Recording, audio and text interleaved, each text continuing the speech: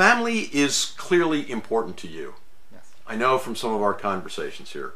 So tell me now about the influence that your uncle had on you so that when you became a dentist, to become a dentist, what he really meant to you through his dentistry.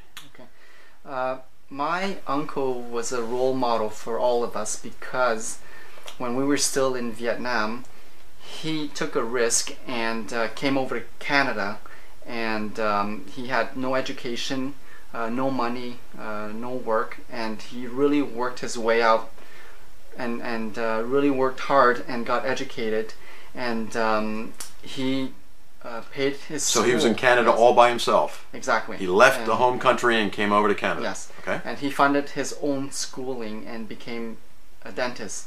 And not only that, but he was a valedictorian of his class. And to us, he's like our hero, and we really respect him, and we want to be like him. Yes. And that's why, one of the reasons why we became dentists. And, Did you ever go see him in his practice? yes. And he's very successful in Montreal, and part of my practice tries to emulate what he does in his practice. Excellent.